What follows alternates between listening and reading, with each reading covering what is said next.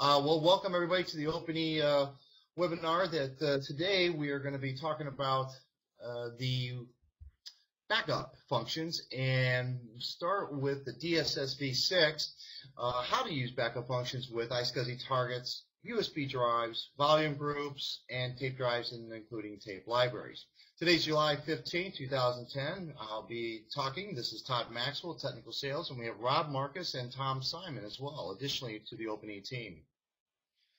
The webinar will be recorded, so you'll find all our demos and recorded webinars at our page under the link below. So please visit us, and I'll also point you in the right direction at the end of the webinar, showing different areas of our website where you can obtain these.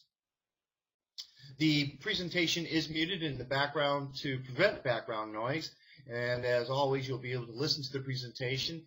And if you look at the chat message on your NetViewer session, you'll see the dial-in number that is there available in case you want to hear via by phone. Questions are always welcome during the presentation. On the right side of the NetViewer session, you'll see a chat window, and in the chat window there is the ability for you to ask questions. Now what I'll be doing is I'll be pausing in certain segments of the webinar to be able to answer some of your questions. So what's new with the DSS V6? Well, recently we had a build of 4452 and now 4550. What's new is the initial wizard settings that we've implemented. So what this does is allows you to, when you update, make sure that your password, the time is set properly, the IP addresses, and also for the ports for accessing the GUI as well. We instituted the new Samba version 3.5.2 and new antivirus version 0.96. Of course, we all know that it's using ClamAV. We also instituted the support for volume replication with logical volumes up to 16 terabytes and iSCSI failover with logical volumes up to 16 terabytes as well. Keep in mind that you can have many 16 terabyte logical volumes for NAS, iSCSI, and Fiber Channel. We now have support for 8 gigabit fiber channel for the QLogic HBAs in initiator and target mode. Only the QLogic has the capability for target mode currently today. We also have a new communication failover nodes on the using unicast. Previously we were using multicast. And also the new setting, the default gateway on the console and also in the GUI interface. We additionally added the new static routing in the GUI. That's also in the network setup section. And we also are now able to add additional ping nodes. So you can have up to 5 or more. Volume replication tuning tools are now available in your console tools in Control-Alt-W for the hardware options in there. Updated, we did the CA Bright Store 12.5 support, and of course the Apple Talk Filing Protocol, NetTalk 2.1.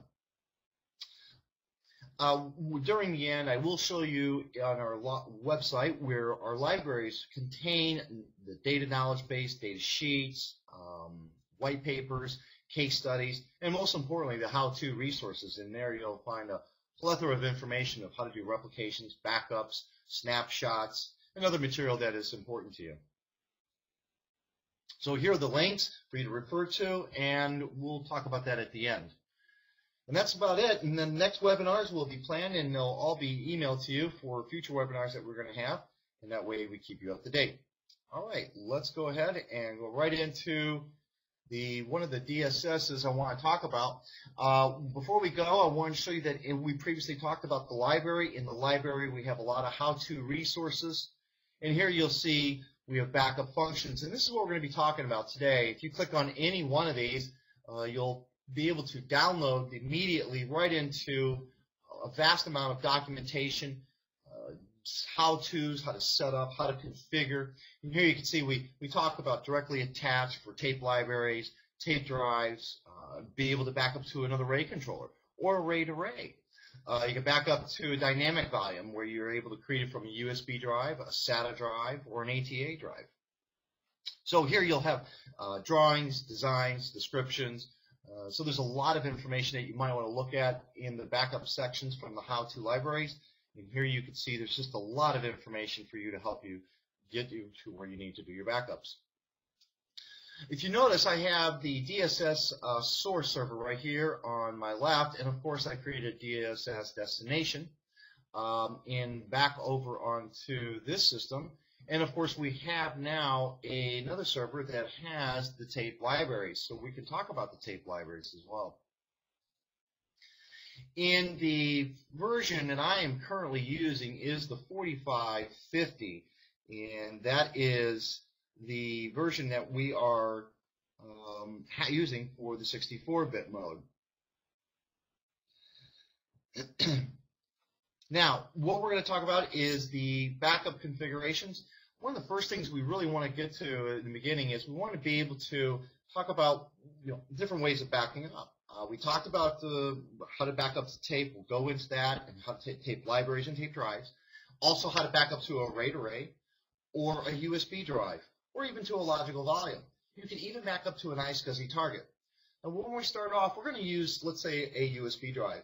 On this system right now, currently that I'm using, unit S003 is a 460 gig drive that's a USB drive that's attached to the DSS server.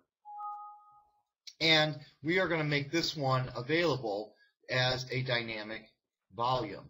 So this allows me, and only the USB drives can be used as a dynamic volume. So if you try to use it as a volume group, it will not, and you'll be presented with the message that you just currently saw. So here we're going to apply for the new dynamic volume. And basically what this is kind of doing is kind of virtualizing a tape library. So you'll be able to, in the end, be able to take this 460 gig dynamic unit and be able to carve out various different types of tapes. So you can have a 100 gig tape and create another 100 gig tape, or the rest of it just for, let's say, for other tapes.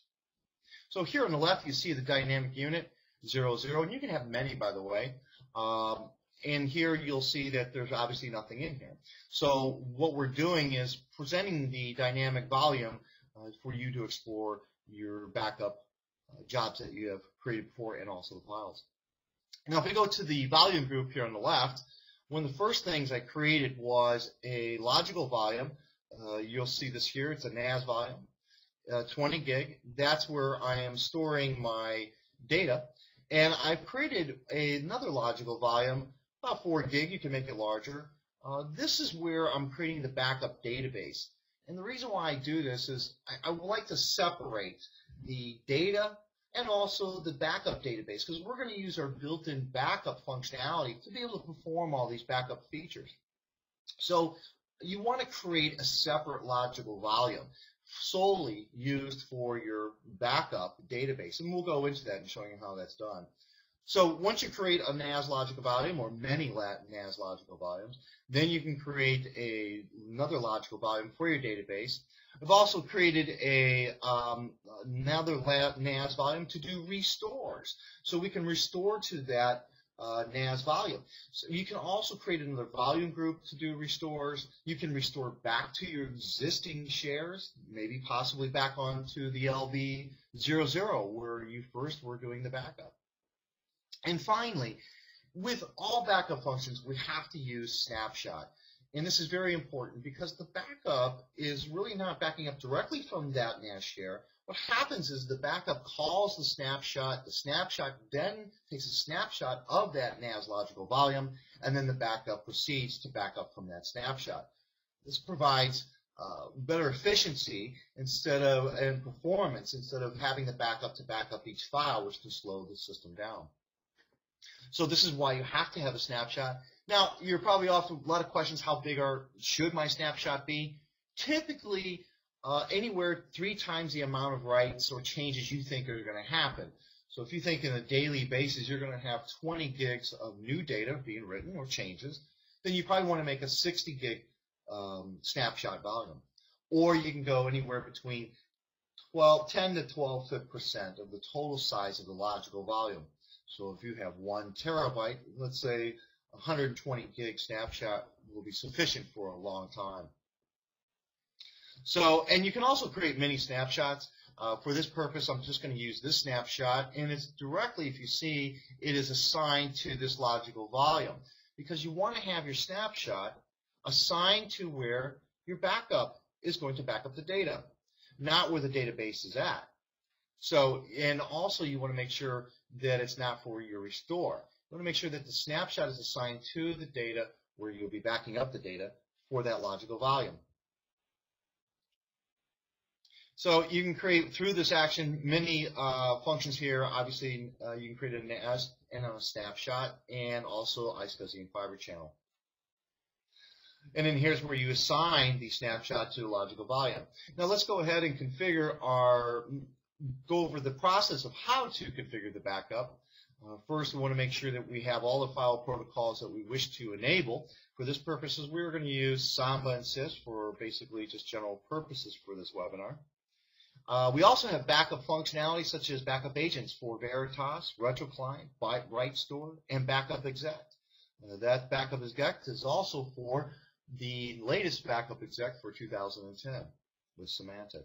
We also have NDMP capabilities as well for your backup. Now our internal backup function is located right here on the bottom of the NAS settings of the GUI. So if you go to configuration NAS settings, you'll see this here. Any questions that you may have or inquiries about any particular function of our software, you'll be able to view this right here, and immediately you come up with an online help manual.